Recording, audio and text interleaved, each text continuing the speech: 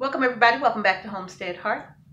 Today we are going to be making our very own homemade lemon extract.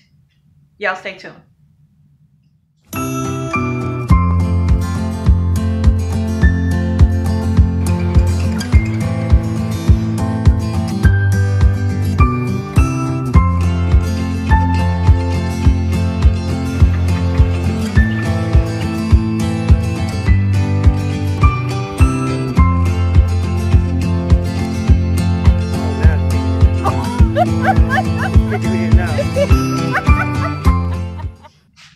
All right, you all, so today has been an extract making day. I am making all extracts today. I'm gonna get it out of the way. But I decided to take you along with me for each and every extract that I am making. Now, if you haven't had an opportunity to see the other extract videos that I've already done, I will put it somewhere up in the cards below that playlist, or I will post it at the very end of this video. Okay, so now what you are going to need to make your extract, you are number one going to need lemons. Now, whether you buy them from the store or if you're growing your own lemon tree in your very own garden, don't throw away those peels because you can use them. Okay, all right, now of course you're going to need lemons. Depending on the size of the jar that you're going to be using is going to determine exactly how many lemon peels you are going to need. Now, if you're going to be using a jar something like this size, then you won't need but maybe 2 or 3 lemons at best, right? Because it is a small jar. It's an 8-ounce jar. So you won't need very many lemons, maybe just 2 lemons, right? And that would be plenty. But for me, let me show you. My extract I am making in half-gallon jars. Yes, because I make a lot. I'm making enough to last me for, hopefully, depending on how much baking I do or how much I use this extract, hopefully this will be enough extract to last me just about a year. If not, that's okay. I will add more. I can make another batch 6 months in. And then I will guarantee myself to make sure that I will have enough extract, okay? All right, let's get started. Now, you are also going to need some water, and you are going to need some vegetable glycerin, okay? Now, the glycerin will be in my Amazon store along with this little bottle as well if you would prefer to make your extract in this bottle. These things will be in our Amazon store, and that link will be in the description box below. So what we're going to do, we're going to go ahead and get started. I'm going to show you exactly how easy it is to do. All right, you all. So I have already gotten started. I have already peeled 5 lemons so far. These lemons will not go to waste. These lemons will be used, whether it's to make lemonade, lemon tea, lemon juice, lemon water. They will not go to waste, okay? We always have use for our lemons around here. Now, to show you how simple this is, what I am going to do first is start off with peeling my lemon. If you would prefer to use a peeler, that's fine. To me, it gets more in my way. So I'm just going to use my paring knife, and I'm going to start peeling my lemons. I've already started, and I'm going to do my best to not hit the flesh of the lemon. That's not always the case, but I do my best. See? It's okay. But I'm going to go ahead and keep peeling all the way around this lemon. And I'm trying to keep it on one strip. And I'll tell you why. Because it's going to make it so much easier to clean it up. And I'll show you what I mean.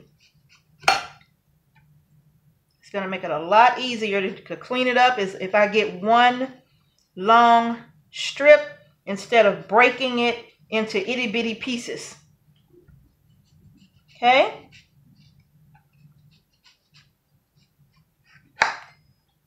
All right, last one. Now, I am going to be adding more lemon. See that itty bitty piece? That's what you don't want to do. I'm going to be adding more lemons to this. I'm just not going to do it today because I don't have any. But I will come back and add more lemons to this. I'm not going to use that because that piece of rind had a spot on it. See, if it has any kind of damage on it, I'm not going to use that piece. Okay? Now, what I mean by cleaning it up, now on the inside of this rind, you have that white bitter part called pith. It's called the pith, okay? And you don't want this in your extract. This is extremely bitter and it would make for a horrible tasting extract. So what I mean by cleaning this up is I am going to remove as much of the pith as I possibly can so that I am only left with the rind. See here? That's all I want to be left with.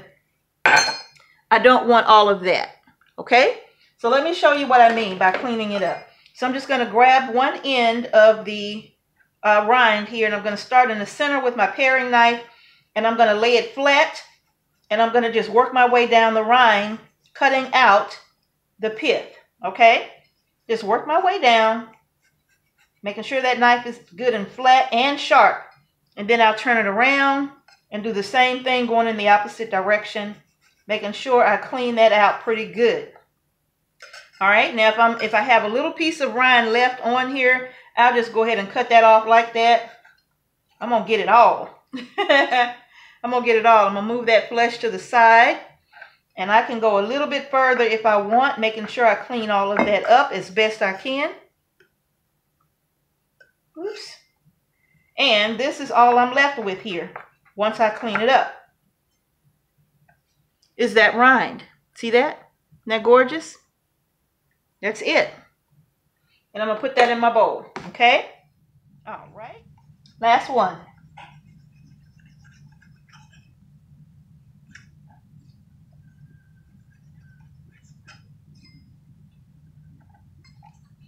And that's how simple that is to clean that up. You get that out. Okay?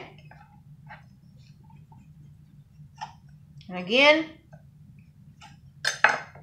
this is all I'm left with. That's it. All right, I'm going to get this out. All right, now I have my lemon peels ready. And they smell so good. This kitchen is smelling amazing today. I dropped one. Oh no. Anyway, you all, so this kitchen is smelling absolutely amazing. Look at these peels right here. Okay, just look at that. And they smell fantastic.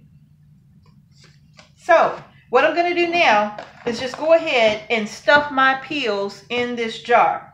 Now, this is nowhere near enough peels for this size jar, okay? So like I said, I'm going to go ahead and make up my entire batch today, okay? And then later today, I should have more lemons. I hope I don't have to wait till next week. I'm hoping to get some today. So if I do, I'll add about 6 more lemons. And again, I'm going to take these babies and we're going to make some delicious tea and lemonade. Our options are endless, okay? Now, I'm going to fill this up still. Right now, I have about 2 cups of peels in here. But I want to bring this up to about 4 cups of the lemon peel. I really want a strong lemon extract. A strong lemon extract. The more peels I have, the stronger this is going to be as it steeps. Okay? But for now, I'm just going to go ahead and continue so that you can see how easy it is to do. Now, I have my lemons here. Now, the next thing I'm going to be using is my glycerin. And you will use 3 parts of glycerin to 1 part water. Okay? 3 parts glycerin to 1 part water.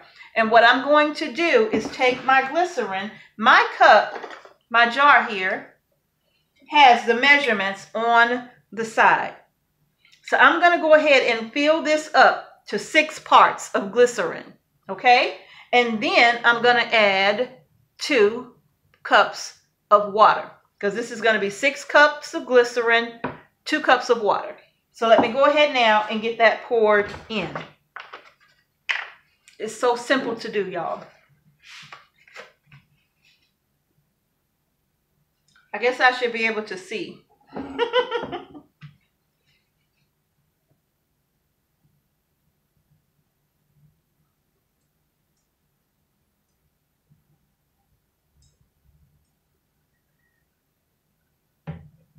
All right, that's my 6 cups.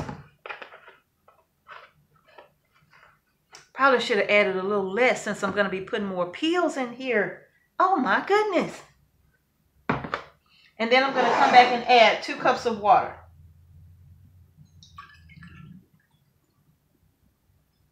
That's okay because I can always, I might have enough room.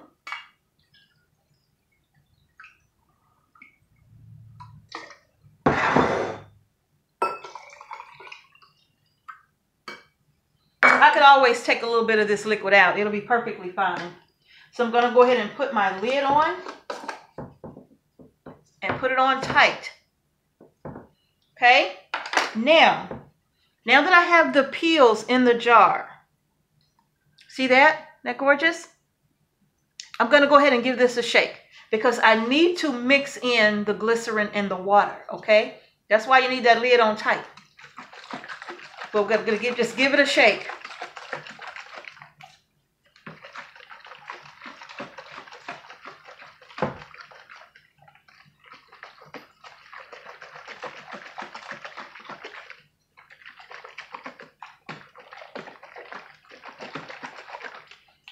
All right, so now, after I give it a shake, I need more peels in this jar, and I'm going to add them later. I definitely need more peels in this jar. I can see it right now because I want a strong extract, strong lemon extract. Yes, I do. All right, so now that I have this mixed in together, all I'm going to do now is I'm going to add a label. And I have lemon extract, 11121. I'm going to put this on my jar here.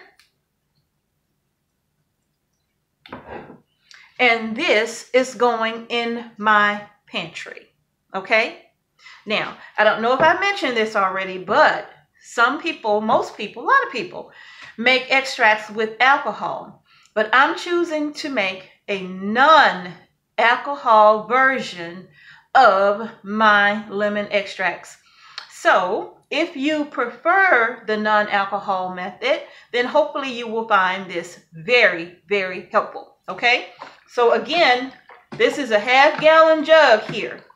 So I am going to add in a lot more lemon peel to this. And whether I do it today or next week, it doesn't matter.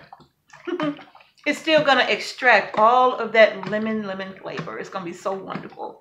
Okay, the good thing is this is not imitation. This is the real deal. Okay, now how long does this have to sit in your pantry? This needs to sit in your pantry a minimum of 90 days. All of my extracts are going to be 90 days. I'm going to tell you that. Okay, especially using glycerin, because the glycerin doesn't do like the alcohol. The alcohol, it does extract those flavors really quick, but the glycerin takes a little bit longer, and I'm okay with that. Okay, it takes a little bit longer to do that, so I'll give it 90 days. But even if it's not as strong as I want it in 90 days, well, guess what? I'm going to put it back in the pantry, and I'm going to give it another 90 days. So this is patience. However, if you make extract like this, especially a lot at one time, you probably only have to do this once a year, depending on how much you use, okay? And if you use a lot of extract, well, that's okay. Halfway through the year, you can put on another batch, and that batch will be ready for you in 6 months or less, okay? So that's what I'm doing here.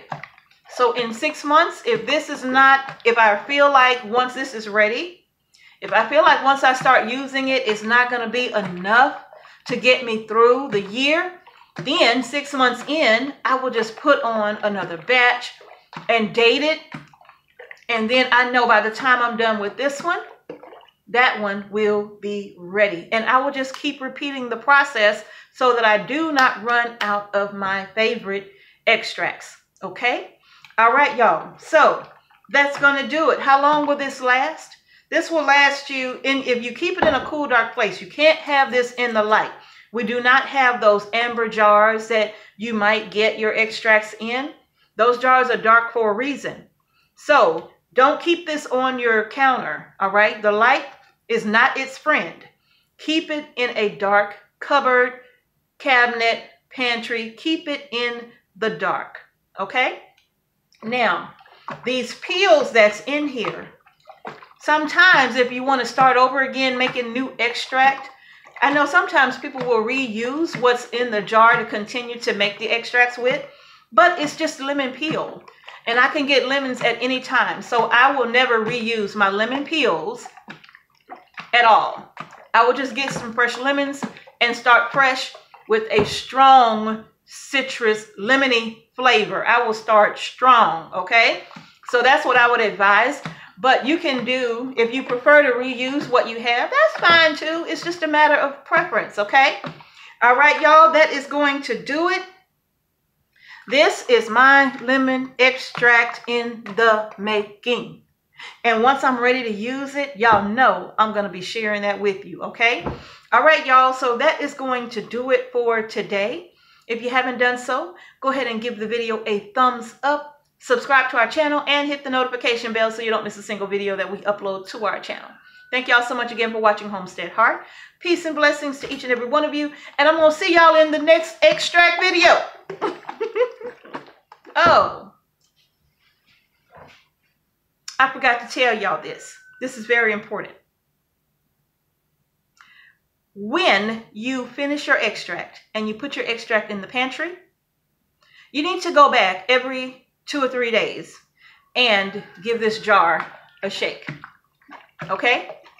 Every 2 or 3 days, you just need to go in the pantry, do this real quick. Put it back on the shelf and walk away, okay? You want to keep mixing this up, all right? All right, y'all. Thanks again for watching Homestead Heart. Peace and blessings to each and every one of you. I'll see you in the next video.